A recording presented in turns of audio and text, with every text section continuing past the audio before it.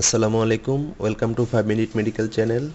আজকে আমরা বেলি ল্যাবের 19 যে চ্যাপ্টার আছে নিউট্রিশন অ্যান্ড ফ্লুইড থেরাপি, আমরা এই চ্যাপ্টারটাকে রিভিউ করব শর্টলি, এবং এই চ্যাপ্টার থেকে ইম্পর্টেন্ট যেসব বক্স অ্যান্ড সামারিগুলো লাগবে সে সম্পর্কে একটু জানবো। আমি ডক্টর সাইদ সুজন 5 মিনিট মেডিকেলের পক্ষ থেকে শুরু করছি। নিউট্রিশন অ্যান্ড ফ্লুইড থেরাপির প্রথমেই যে জিনিসটা লাগে সেটা হলো যে metabolic response to starvation, very very important. একটা মানুষ যদি দীর্ঘ সময় না খেয়ে থাকে তাহলে তার বডিতে হরমোনাল এবং মেটাবলিক যেসব চেঞ্জগুলো হয় সেটা একটু জানা জরুরি। যেহেতু স্টারভেশনের ক্ষেত্রে ব্লাড গ্লুকোজ লেভেল ফল করে, সেই কারণে ডিরেক্টলি প্রপোর্শনাল ইনসুলিনেও ফল করে, কিন্তু গ্লুকোজ লেভেলকে ইনক্রিজিং যে হরমোনগুলো আছে সেগুলো ইনক্রিজ করে, যেমন প্লাজমা গ্লুকাগন লেভেল। তারপরে গ্লাইকোজেনগুলো গ্লাইকোজেনগুলো ব্রেকডাউন হয়ে গ্লুকোজ তৈরি করে, প্রোটিন ক্যাটাবলিজম হয়, হেপাটিক গ্লুকোনিওজেনেসিস হয়, মানে আলটিমেটলি গ্লুকোজকে ইনক্রিজ করার যত ওয়ে আছে সবগুলোই বেড়ে যাবে। লাইপোলাইসিসগুলো হবে, যেগুলো ফ্যাট মোবিলাইজেশন হবে আলটিমেটলি তার ওয়েট লস হওয়ার জন্য যে মেকানিজমটা।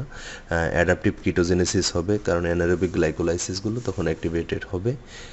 এবং reduction of the resting energy expenditure, normal পার্সনের ক্ষেত্রে যেরকম এনার্জি এক্সপেন্ডিচার হয় usually 25 to 30 kilo calorie per KG per day, তখন সেটা কমে 15 থেকে 20 কিলো ক্যালোরি পার কেজি পার ডেতে চলে আসবে। এটা খুবই ইম্পর্টেন্ট একটা বক্স। সেকেন্ড যেটা জানা জরুরি সেটা হলো metabolic response to trauma or sepsis.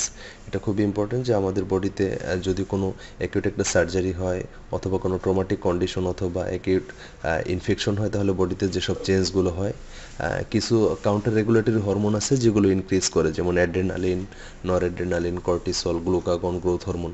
এটা মনে রাখার উপায় হলো যেসব হরমোনগুলো আমাদের বডিতে গ্লুকোজ লেভেল বাড়ায় তারাই শুধু ইনক্রিজ করে, এটা মনে রাখতে হবে।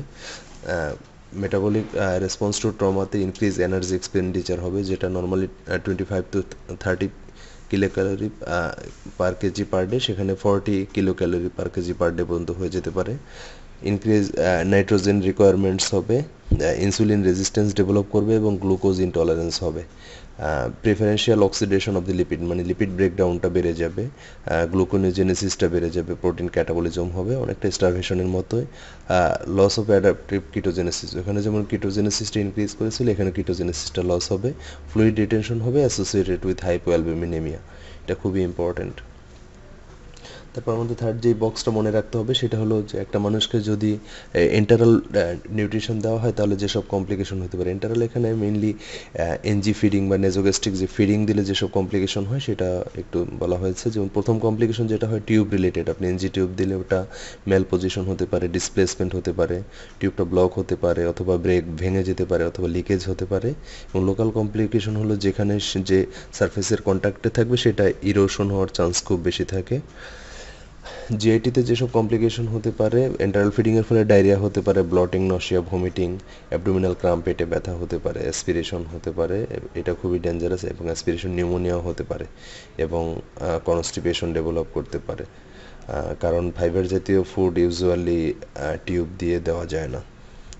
মেটাবলিক যেসব চেঞ্জগুলো হয়, ইলেকট্রোলাইট ইমব্যালেন্স হয়, ইলেকট্রোলাইট ইমব্যালেন্সের মধ্যে মোস্ট কমন অ্যাসিড বেজ ডিসঅর্ডারও সাথে অ্যাসোসিয়েটেড থাকতে পারে, এবং সোডিয়াম এবং পটাশিয়াম ইমব্যালেন্সটা এখানে মোস্ট ইম্পর্ট্যান্ট। এছাড়া ভিটামিন, মিনারেল এবং ট্রেস এলিমেন্টসের যেসব ডেফিসিয়েন্সি হতে পারে, এবং কিছু ড্রাগ ইন্টারাকশন হওয়ার চান্স থাকে, কারণ টিউব দিয়ে ইউজুয়ালি অনেকগুলো ড্রাগ একসাথে দেওয়া হয় এই কারণে।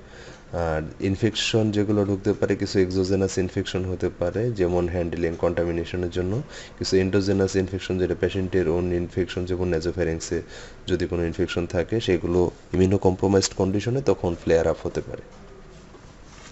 দেন ভেরি ভেরি ইম্পর্টেন্ট যে বক্সটা সেটা হলো প্যারেন্টারাল নিউট্রিশন। আপনি ইন্টারভেনাস যদি নিউট্রিশন দেন তাহলে যেসব কমপ্লিকেশনগুলো হতে পারে, এটা হলো কিছু নিউট্রিয়েন্ট যেগুলো দেওয়া হয়, কারণ আমরা যদি প্যারেন্টারাল নিউট্রিশন দিই তাহলে সব ধরনের এলিমেন্টসগুলো আমরা দিতে পারি না, যেগুলো দেওয়া যায় না ইউজুয়ালি সেগুলো ডেফিসিয়েন্সি হতে পারে, যেমন গ্লুকোজে ডেফিসিয়েন্সি হয়, হাইপোগ্লাইসেমিয়া, হাইপোক্যালসেমিয়া, হাইপোফসফেটেমিয়া, হাইপোম্যাগনেসিমিয়া হতে পারে। এগুলো ইউজুয়ালি একটা পেশেন্ট লং টার্ম না খেয়ে থাকলে তারপর যদি ফিডিং দেওয়া হয়, যাকে রিফিডিং সিনড্রোম বলে, এটা হতে পারে। আর ক্রনিক ডেফিসিয়েন্সি কিছু সিনড্রোম আছে, যেমন এসেনশিয়াল ফ্যাটি অ্যাসিডগুলো, জিঙ্ক, মিনারেল এবং ট্রেস এলিমেন্টসের ডেফিসিয়েন্সি হতে পারে। আর যদি পেশেন্টকে ওভারফিডিং দেওয়া হয় তাহলে এক্সেস গ্লুকোজের জন্য hyperglycaemia, হাইপারঅসমোলার dehydration, hepatic steatosis, hypercapnia, increase sympathetic activity, fluid retention এবং ইলেকট্রোলাইটস ইমব্যালেন্স হতে পারে। আর এক্সেস ফ্যাটের জন্য হাইপারকোলেস্টেরলেমিয়া হতে পারে, এটা খুবই ইম্পর্টেন্ট, এবং হাইপার ট্রাইগ্লিসারাইডেমিয়া হতে পারে, এবং ফ্যাটের জন্য হাইপার সেন্সিটিভিটি রিয়াকশনও হতে পারে। আর অ্যামিনো অ্যাসিড, এটার জন্য হাইপারক্লোরেমিক metabolic acidosis very very important, hypercalcaemia এবং ইউরেমিয়া হতে পারে, এটা খুবই ডেঞ্জারাস ইউরেমিয়া হতে পারে। এবং কিছু ইনফেকশনও এন্ট্রি হতে পারে, যেটা ক্যাথেটার রিলেটেড কিছু সেপসিস হতে পারে, possibly increase predisposition of systemic sepsis, কারণ প্যারেন্টারাল ফিডিংয়ের পেশেন্টগুলো বেশিরভাগ ক্ষেত্রে ইমিউনো কম্প্রোমাইজ থাকে। আর ইমিউনো কম্প্রোমাইজডের ক্ষেত্রে নর্মাল ফ্লোরা এবং কমন সেলগুলো আপার হ্যান্ড নেয়। এবং যেসব আপনি ক্যাথেটার লাইন, এটা আইভি যেসব লাইন ইউজ করা হয় সেটার জন্য যেসব কমপ্লিকেশন হতে পারে, ইনসারশনের সময় যদি পেশেন্টকে সেন্ট্রাল ভেনাস ক্যাথেটারে নিউমোথোরাক্স হতে পারে, damage to the adjacent artery, air embolism, thoracic duct damage, এখানে নেকের দিকে করা হয় তো এই কারণে, আর সাথে cardiac perforation, cardiac টেম্পোনেট, pleural effusion, হাইড্রোমেডিস্ট্রিনাম, এইসব কমপ্লিকেশন হতে পারে। আর লং টার্ম ইউজ করলে সেটা অক্লুশন হতে পারে এবং ভেনাস থ্রম্বোসিস হতে পারে, ভেরি ভেরি ইম্পর্টেন্ট। এখন একটা পেশেন্ট যদি লং টার্ম ম্যালনিউট্রিশনে থাকে, লং টার্ম স্টারভেশনে থাকে, অথবা আদারওয়াইজ সেপসিসে থাকে, তাহলে তার বডি খুব র্যাপিডলি ক্যাটাবলিজম হয়ে তার ওয়েট লস হতে থাকে এবং ম্যালনিউট্রিশনে ভুগতে থাকে। একটা পেশেন্ট ম্যালনিউট্রিশনে ভুগতেছে কিনা সেটাকে অ্যাসেস করার জন্য যে টুল, সেটাকে বলা দ্য মাস্ট টুল। মাস্ট মানে ম্যালনিউট্রিশন ইউনিভার্সাল স্ক্রিনিং টুল, যেটাকে দিয়ে অ্যাসেস করা যায়। সেটার জন্য আপনি বিএমআই, ওয়েট লস এবং অ্যাকিউট ডিজিজ ইফেক্ট, এই তিনটাকে আপনি প্যারামিটার হিসেবে দেখতে পারেন। যদি বিএমআই 20-র বেশি থাকে তাহলে নর্মাল, তার মানে স্কোর 0। আর 18.5 to 20 যদি হয় তাহলে হলো 1, আর লেস দেন 18.5 যদি হয় তাহলে 2। এখানে একটু বইয়ে ভুল আছে, এখানে 2.0 না, এখানে 20 হবে। আর ওয়েট লসের ক্ষেত্রে 3 to 6 মান্থের মধ্যে যদি লেস দেন 5% ওয়েট লস হয় তাহলে 0, আর 5 to 10% যদি হয় তাহলে 1, আর মোর দ্যান 10% হলে 2 হবে। এবং অ্যাকিউট যদি কোনো ডিজিজ ইফেক্ট থেকে থাকে তাহলে তার স্কোর হবে 2। সেভাবে যদি আমরা টোটাল স্কোর যদি 0 আসে তাহলে ধরে নিতে হবে যে তার ফিজিক্যাল কন্ডিশন স্টেবল, তার জন্য শুধু ক্লিনিক্যাল রুটিন কেয়ার নিতে হবে, এক্সট্রা কোনো কেয়ার নিতে হবে না এবং পরবর্তীতে এইসব জিনিসগুলো আবার রিপিট করতে হবে। আর যদি তার স্কোর আসে 1 তাহলে আমরা মিডিয়াম রিস্ক ধরে নেব। সেক্ষেত্রে কিছু হসপিটাল কেয়ার আছে, যেমন ডায়েটারিয়ান ফ্লুইড ইনটেক করতে হবে ফর 3 days, কিছু হোম কেয়ার আছে এবং কিছু কমিউনিটি কেয়ার আছে, এগুলো মেনে চলতে হবে।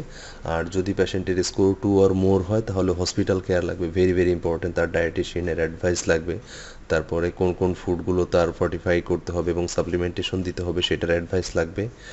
হসপিটাল কেয়ারের যেরকম ছিল হোম কেয়ার এবং কমিউনিটি কেয়ার, একই রকমভাবে তাকে ট্রিটমেন্ট করতে হবে। তার এই ম্যালনিউট্রিশনের ক্ষেত্রে এইসব ট্রিটমেন্ট করার ফলে তার ইমপ্রুভমেন্ট হয়েছে কিনা সেটা দেখার জন্য আমরা যেসব ইয়েগুলো ইউজ করি, যেমন ক্লিনিক্যাল ইমপ্রেশনে সে কি থিন অর এভারেজ ওভারওয়েট, অথবা ক্লোথসগুলো তার বডি ফিটিং হচ্ছে কিনা, এইসব জিনিসগুলো দেখে আমরা তার ম্যালনিউট্রিশন এবং ইমপ্রুভমেন্টগুলো আমরা অ্যাসেস করতে পারি। এবার আমরা জানবো আমরা যেসব কমনলি যেসব প্র্যাকটিস করি ক্রিস্টালয়েড এবং কলয়েডগুলো পেশেন্টের জন্য, এইসব ক্রিস্টালয়েড এবং কলয়েডগুলোর যেসব কম্পোজিশনগুলো থাকে এটা খুবই, যেমন হার্টম্যান সলিউশন বা রেঙ্গার্স ল্যাকটেড সলিউশন, এটার মধ্যে মেইনলি সোডিয়াম থাকে 131, পটাশিয়াম থাকে 5, ক্যালসিয়াম থাকে 2, ক্লোরাইড থাকে 111 এবং ল্যাকটেট থাকে 21। এখানে মনে রাখতে হবে সবগুলোই শুধু ক্রিস্টাল, এখানে কোনো কলয়েড সাবস্টেন্স থাকে না। নর্মাল স্যালাইন এটা একটা আইসোটনিক সলিউশন, এটার মধ্যে 154 থাকে সোডিয়াম এবং 154 থাকে ক্লোরাইড, এই দুটোই থাকে। এখানে মনে রাখতে হবে যে আইভি যে নর্মাল স্যালাইন সেটার মধ্যে শুধু সোডিয়াম অ্যান্ড ক্লোরাইড থাকে, এবং ওরাল যে নর্মাল স্যালাইন, ওরাল নর্মাল স্যালাইনের ক্ষেত্রে গ্লুকোজ সাথে অ্যাড থাকে, এটা একটু মনে রাখতে হবে। আর ডেক্সট্রোজ স্যালাইন যেটা 4% ডেক্সট্রোজিন 0.1% স্যালাইনের মধ্যে, এখানে সোডিয়াম থাকে 30, পটাশিয়াম থাকে 30, খুবই ইম্পর্টেন্ট, এবং ডেক্সট্রোজ থাকে। জেলোফিউসিন আছে ভলিউম এক্সপান্ডার, সেটার ক্ষেত্রে সোডিয়াম থাকে 150, পটাশিয়াম 150 এবং জেলাটিন থাকে 4%। হেমাসিল যদি ইউজ করা হয়, হেমাসিলের মধ্যে সোডিয়াম থাকে 145, পটাশিয়াম থাকে 5.1, ক্যালসিয়াম লেস দেন 1, ক্লোরাইড 145 এবং পলিগ্যালিন নামে সেটা ইউজুয়ালি 75 গ্রাম পার লিটার থাকে, এবং হেটা স্টার্স যেটা আছে সেটার মধ্যে হলো হাইড্রোক্সি ইথিলিন স্টার্স, যেটা আমাদের দেশে প্লাজমা সল নামে পাওয়া যায় আর কি। সেটার মধ্যে হাইড্রোক্সি ইথিলিন স্টার্স 6% থাকে। একটা পেশেন্টকে যদি ফিডিং দেওয়া হয় তাহলে আমাদের যেসব রেজিমেন্টগুলো খেয়াল রাখতে হবে, এটা খুবই ইম্পর্টেন্ট। ডেইলি খেয়াল মনিটর করতে হবে তার বডি ওয়েট, তার ফ্লুইড ব্যালেন্স, তার ফুল blood count, urea, electrolytes, creatinine, blood glucose, electrolyte content এবং ভলিউমের অফ দি ইউরিন, টেম্পারেচার, এইসব জিনিসগুলো মনিটর করতে হবে। উইকলি মনিটর করতে হবে ইউরিন এবং plasma osmolarity, calcium, magnesium, zinc, phosphate, plasma protein including albumin, liver function টেস্টগুলো, ক্লটিং ফ্যাক্টর। লিভার ফাংশন টেস্টের মধ্যে mainly serum bilirubin, SGPT, vitamin, thymine, acid base status এবং ট্রাইগ্লিসারাইড। এবং ফোর্টনাইটলি, এটা মানে 2 উইকসলি মনিটর করতে হবে serum vitamin B12, folate, iron, lactate এবং ট্রেস এলিমেন্টসগুলো দেখতে হবে, যার মধ্যে zinc, copper, manganese very very important. এখানে একটি ফ্লো চার্ট দেওয়া আছে। এটা হলো একটা পেশেন্টকে যখন আইভি ক্যানুলা করা হয়, আইভি ক্যানুলার ক্ষেত্রে যেসব ভিসিআর সাইকেল হয় বা যেসব কমপ্লিকেশনগুলো বা যেসব চেঞ্জগুলো হয় সেটা দেখানো হয়েছে। এই সাইকেলটাকে বলা হয়েছে পেরিফেরাল ভেনাস থ্রোম্বোফ্লেবাইটিস বা পিভিটি সাইকেল আর কি। এখানে সর্বপ্রথম নিউ ক্যানুলা ইনসার্ট করা হলো। ইনসার্ট করার সময় কিছু এন্ডোথেলিয়াল ড্যামেজ হয়। এন্ডোথেলিয়াল ড্যামেজ হলে আমরা জানি রিফ্লেক্সলি ভেসোকনস্ট্রিকশন হয়। তার মধ্যে দিয়ে আবার ড্রাগ এবং আদার ইনফিউশন দেওয়া হয়। সেগুলো দেওয়া হলে কিছু ইনফ্ল্যামেটরি এবং ভেসোঅ্যাক্টিভ মেডিয়েটর রিলিজ হয়।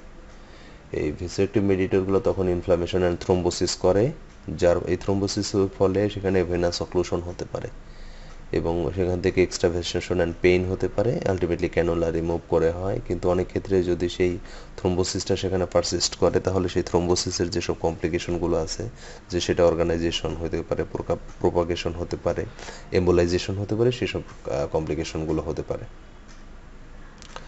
Thank you so much 5 minute মেডিকেলের সাথে থাকার জন্য। আমরা পরবর্তীতে ইনশাআল্লাহ বেলি ল্যাবের আরেকটা গুরুত্বপূর্ণ টপিক পোস্ট অপারেটিভ কেয়ার নিয়ে আলোচনা করব। আসসালামু আলাইকুম। 5 মিনিট চ্যানেলকে সাবস্ক্রাইব করুন এবং অন্যান্য ভিডিওগুলো দেখতে থাকুন। Thank you.